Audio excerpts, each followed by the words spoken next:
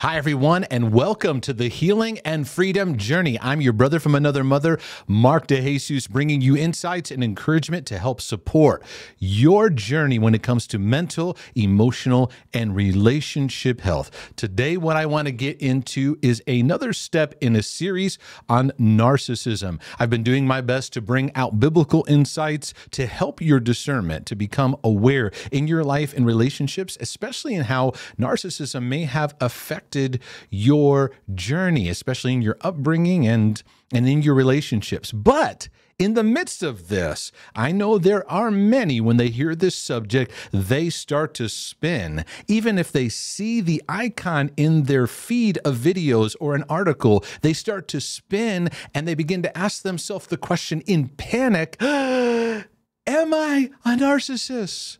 They start to spin and spiral and even catastrophize. Oh no, am I a narcissist? So what I want to do is I want to address that today. And I also want to get into 4 signs you're not a narcissist. But what I would like to land this broadcast into is recognizing narcissistic tendencies that we all can be aware of so that we can heal, mature, and grow and enhance our relationship field, because all of us could benefit from that. I'm all about looking at subjects with sobriety, not denial and not panicking. I believe in compassionate sobriety. So we see things for what they are so that all of us can grow together in our journey. Now, the subject of narcissism, it gets thrown around so much that it can lose context and definition of what it actually means. Many people can throw it around flippantly. It could lose its meaning and what it's really supposed to communicate. Many times we can just throw it at someone that annoys us as a label, and maybe they have one attribute of narcissism, so we throw that label at them. What I want to do is just ground us a little bit more and not jump into those patterns.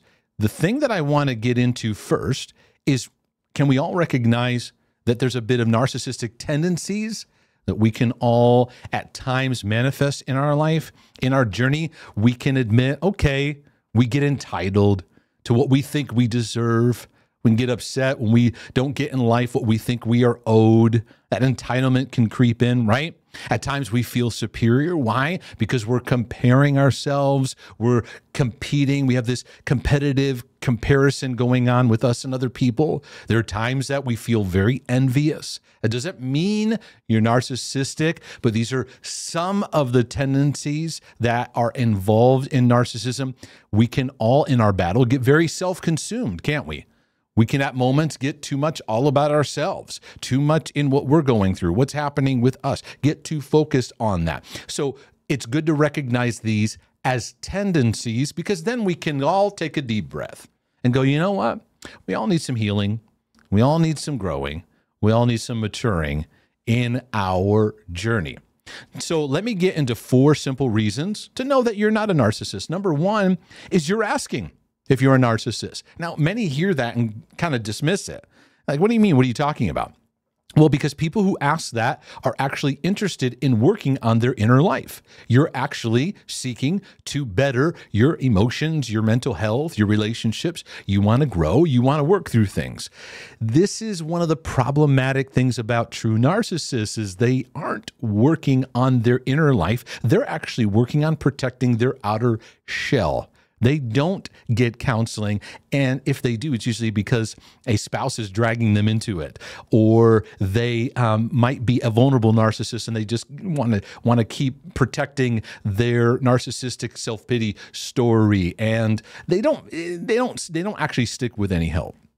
But that's a whole other tangent for itself. If you're simply asking, you're not. But do you have some tendencies? You may, and it's okay, because all of us are learning to work on those areas. The second thing is that you practice genuine empathy towards the important people in your life. Now, empathy is something that is exercised to those that you are close to, those that you are connected to. Empathy, I've done that in a whole other broadcast about how to balance out empathy. You can check that out and what empathy looks like and how to navigate that. But the true narcissists do not have genuine empathy, especially towards those that they are to care for. They might project an empathy from a stage or from a presentation, but not where it's meaningful to those they're married to, children, to close relationships, long-term meaningful relationships. Number 3 is that you're able to admit when you are wrong and apologize. Now, listen, everyone struggles with this, right? We get prideful, we get stubborn, we get defensive, but at some point you are able to say the words, "I was wrong. I'm sorry." What is this? This is a lifestyle of being willing to be vulnerable, willing to humble yourselves. Can we all be stubborn? Yeah. When arguments happen, can your stubbornness kick up? Yeah. Does it mean you're a narcissist? No. But at times, you can look back and go, you were willing to say, "I'm sorry." Now, narcissists don't do that. If they do, they go, "I'm sorry you feel that way." Well, I'm sorry your feelings were hurt. That even in an attempted apology, it's dismissive. But when you come across the wrong way, when you truly come across the wrong way, you're willing to admit it. You're willing to work on yourself. Okay? Number 4 is you're willing to receive in some form and fashion counsel, feedback, and correction. You're willing to get help where you can. You're willing to make necessary adjustments. And like I said, narcissists only go to counseling when their spouse drags them in because they're threatening to divorce them. And those are usually grandiose narcissists. Or if they're a vulnerable narcissist, they want to remain kind of in that victimhood picture. Because remember, narcissists are either the greatest victors or the greatest victims. And in that second option, the vulnerable narcissist, they can't stay with a counselor too long because eventually the counselor starts working on things and it threatens the story that they have. So for so many of you, if you're watching this video, you're wanting to receive counsel, you're wanting to receive feedback, you're wanting healthy correction. Now, again, for all of us, is sometimes correction scary? Yes. Is correction sometimes a lot of times scary? Yes. But you're willing to go, okay, I'm willing to learn. What I'm covering here, for the most part, is the life of humility. It's like I'm willing to work. I know I got goofiness. I know I got brokenness. I know I got areas to work on. I'm willing to. How do I do that? That's the process of humility. Now, what I would like to encourage is I'd like to encourage in our journey how all of us can work on and heal through narcissistic tendencies. Okay? Let's not just slap labels on yourself. Everybody relax. Everybody calm down. But let's recognize tendencies. And what I want to do is I want to direct us towards healthy patterns. Rather than focusing on all the bad narcissistic traits, oh no, let's take 5 main ones and let's fuel healthy directions, okay? The first one is a narcissist is always the center of attention.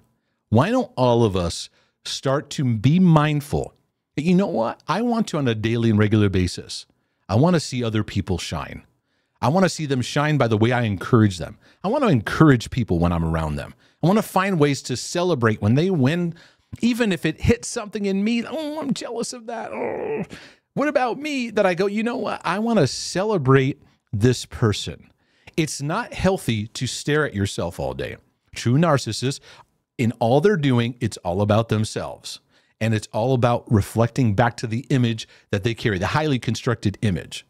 And Paul gives an instruction in Philippians 2. He said, let each of you not only look out for his own interests, because it is important that you be aware of your needs and you take care of yourself. It's not, being a Christian is not completely ignoring everything in your life. And just many people struggle with that, by the way. Many Christians battle with that. They're so outward focused, they ignore many of the broken, eroding areas of their life. He's saying here, don't just look out only for your own interests, but also for the interests of others. And this is why I teach so much on the flow of love. I'm learning to receive God's love, to see myself through that love, and that love I'm receiving, immediately I want it to flow out. I want my eyes to be up so that as I receive, what I've taken in is flowing out of my life. And so many times when we get stuck in our journey, you can ask yourself the question, are you staring at yourself too much? Because we don't grow and heal by staring at ourselves. Okay, number 2, let's look at the second one. They don't show interest in your life. What I would encourage you, and this I think is very important, when we talk about narcissistic tendencies, this influences a lot of modern culture, is to practice what can be called pitch and catch in relationships, meaning you're not just doing all the talking. You're not dominating the conversation. You're sharing, you're listening. In fact, I encourage lean more on the listening side, active listening, because being a good listener makes people feel safe. And learn to ask questions that open up where people can talk about themselves in a safe way and they feel connected to you in that. Now, narcissists may listen, but they're listening in judgment, or they're listening in a way to take this material and hold it against you later on in life. Listen well and actually show that you are listening by what you share back. Don't respond back with just another story about yourself. James's exhortation in James 1:19 says, be swift to hear, slow to speak. Narcissists are the opposite. And just because you're slow to hear and quick to speak doesn't automatically mean you're a narcissist. But just understanding narcissists, they're just waiting to say what they need to say to bring attention back to themselves. So listen and show you're listening. A third one that we could really benefit from is understanding that the influence of narcissism, it breeds on entitlement, an extreme sense of entitlement of what I'm owed. And as Christians, it is so helpful that we can actually combat the enemy of entitlement by living a life of practicing regular gratitude. Gratitude not only grounds us, gratitude humbles us. It turns us to God in healthy ways. In fact, the Bible says we enter his gates with thanksgiving. You want to connect to God in powerful ways? The pathway of gratitude can lead you there. First Thessalonians 5:18 says, in everything give thanks. When we ground ourselves in gratitude, it drives out entitlement, because entitlement breeds anger, entitlement breeds self-focus, entitlement distorts our perspective. And I think many of us in our journey could benefit. It doesn't mean you're a narcissist, but we can benefit from going, you know what? I've got some areas in my life where entitlement's making me bitter. It's making me angry. It's causing me to lose perspective. It's keeping me from living a grounded and healthy life. So we can prevent that by leaning into gratitude. The fourth thing about narcissism I've talked about is they lack empathy. And I put this up here on the screen because it's important for us to understand. Healthy empathy, I'll put it here. It's make it about compassion for the other person with no gain for yourself. It's like, I'm just here to connect to what you're going through. Be a good listener in a compassionate way to add mercy to how you see others. That you're connecting compassionately to what the other person is going through. It reminds me of the scripture that Paul said in Romans 12:15, rejoice with those who rejoice and weep with those who weep. That's a powerful way of practicing empathy. Now, where do you battle? Do you battle when someone's going through a hard time? Are you dismissive of it and their pain? When someone has something good happen, does it trigger that envy in you? Why didn't it happen to me? A good way for us to heal and mature is actually learn to celebrate with those who have breakthrough, to celebrate with those who have blessing, and pause and have patient, compassionate mercy for those who are struggling. And what we tend to do is we don't give ourselves space to work on those muscles. When we see someone celebrating, we go into gossip and slander. We go into, oh, they didn't deserve that. We get into all those things, right? And when somebody, we don't practice empathy, so we become very judgmental. The scriptures in Romans say mercy triumphs over judgment, but we are quick to judge when people are in pain, right? Well, if they did this, well, if they did that. And it disconnects us from mercy, which is God's compassion on us in our suffering, in our sin, and in our struggle. We want to lean compassionately, especially to those around us, the important relationships around us. The last one is, number 5, is the gaslighting problem, which is so mind-bending in what it can do to people's lives, right? I don't want to be a gaslighter. Satan is a gaslighter, and we don't want to participate in that, right? So how do we practice healthy perspectives? Well, first, be willing to hear and listen to other perspectives. Be willing to hear other people's viewpoint. Be willing to take in other input. Another thing that I say often, and this is a term that I want to encourage you to cultivate in your life, be reasonable. Be reasonable when there's conflict and there's different perspectives going on. Can you enter into it and have a reasonability? Or is there just a stubbornness, hard-headedness, hard-heartedness that only see things your way and that's it? You don't allow your perspective to get grounded because helpful input can help balance out your perspective and how you see things. Ephesians 4:15 says, speaking the truth in love so we can grow up in all things, right? Well, I need to be willing to hear the truth when it's arriving in love, because someone can speak the truth in love all day. Am I willing to hear it? And here is something that a narcissist will not do. They will not take in the truth, even if it's super duper wrapped in love and compassion. They won't take it. And even if they just nod their head, they'll walk away in anger. They won't apply it. So where do you find yourself in this journey where this can be helpful for your life? And I think above all, the exhortation Peter gave is a great one. 1 Peter 5:6 says, humble yourselves under the mighty hand of God. Humility is not putting yourself down.